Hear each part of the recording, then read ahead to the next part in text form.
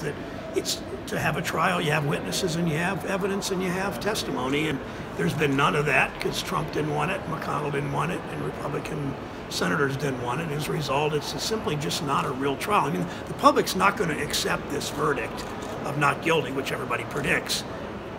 So many people in the public, overwhelming majority, will not accept it as a real trial because there were no witnesses, because Mitch McConnell just wanted to get it done. It's something Richard Nixon never even did, try to bribe a foreign leader for something for yourself, and are afraid that Trump's going to get worse after this verdict, but they still don't have the courage to stand up to the president and say, you're wrong, we think this is impeachable.